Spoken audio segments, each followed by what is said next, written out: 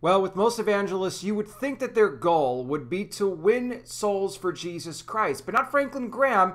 His goal is to win people to get the corona jab, and we're going to talk more in depth about his plan to work with Biden on this very issue, guys. But if you could do me a huge favor, give this video a big like, share it, hit the bell, subscribe, and I wear the glasses because I'm blind.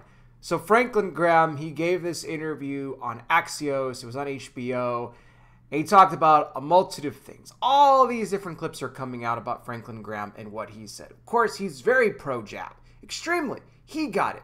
All of his family members got it. He said that Jesus Christ himself, if he was walking on this earth today, he would encourage that people get the jab as well. I mean, even the other day, he was saying that, I want people to know this is serious. You could lose your life from corona. This is why you must go out there and get the jab. But when asked further in this interview, the question came up, would you help assist the Biden administration in encouraging evangelical Christians to go out and get this jab? Franklin Graham said, absolutely he would.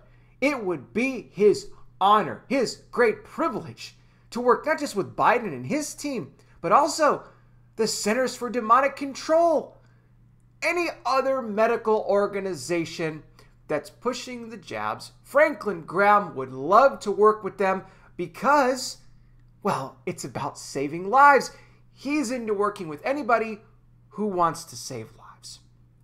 Now, I got more to talk about here, guys, with Franklin Graham. Let me take a quick pause, guys. If you could do me a huge favor, if God lays on your help to donate to our ministry, we would greatly appreciate that. We have no monetization here anymore, so you guys can help fund our ministry. We would really appreciate that. Links to do that are below. If you choose Patreon, $5 a month, you get my bonus podcasts where I talk more about sensitive information. Plus, we also include the links to these YouTube videos up there because YouTube's not going to alert you for when all the new content comes out. Also, there you can comment on these same videos censorship free because YouTube is blocking and hiding a lot of the comments you guys right now. So Patreon is definitely the way to go. And also, guys, I'm on Rumble. Go subscribe to me there too in case they take me down here off of YouTube. You never know. All those links are down below. So thank you guys all for that. I really appreciate it. But going on here with this interview, Graham, even the question came up about, do you think it was wrong the way that Trump handled the media when president? The way that he called them the enemy of the people? Graham absolutely agreed with that. He said, I do think it was wrong of Trump to do that. I would not do that at all. He goes, you can't call someone your enemy just because they don't agree with you. Just because they don't agree with you, this was a coordinated effort they had to take this man down. This wasn't about a simple disagreement on policy. These reporters, these media personalities, they came in there every single day with the goal in mind to destroy this man. And if Franklin Graham can't see that, he's blinder than I am. I mean, I'm sorry, but this guy is completely out of his mind. He's lost it. He's lost it. He said he has no problem telling Trump the hard truths about things.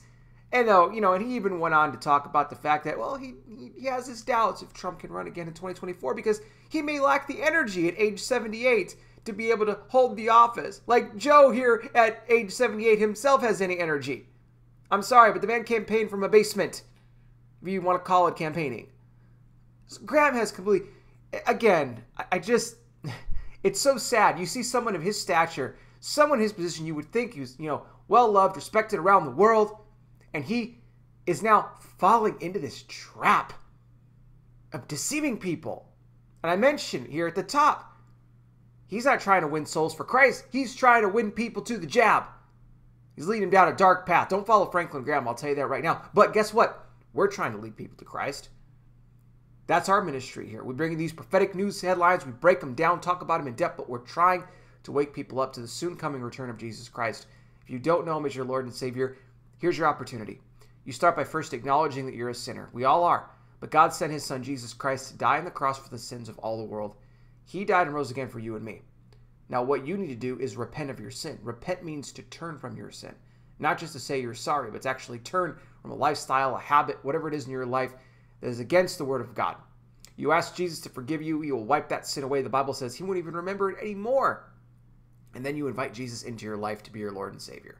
When you do that, you become born again, a child of God. you will have eternal life. Trust me when I tell you there's no greater decision you will ever make than the one you make to give your life to Christ. I pray you make that decision today.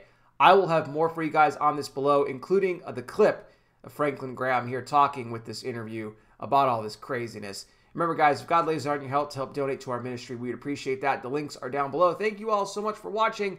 I really do appreciate it. I'll be back with more. You guys take care. Please be safe out there. God bless each and every single one of you, and I'll talk with you soon.